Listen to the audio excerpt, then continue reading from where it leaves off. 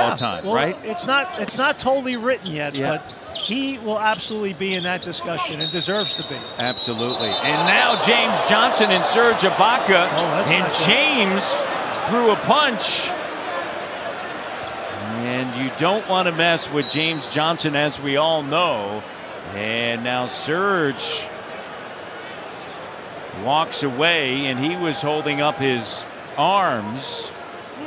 And it looks like James, who is a black belt in karate, by the way. Yeah, that's a guy I definitely want to walk. There's nobody. I want to walk down the. I want to walk down the alley with him. So here it is. It's a little elbow. Well, you know what? I think probably both of them are going to go.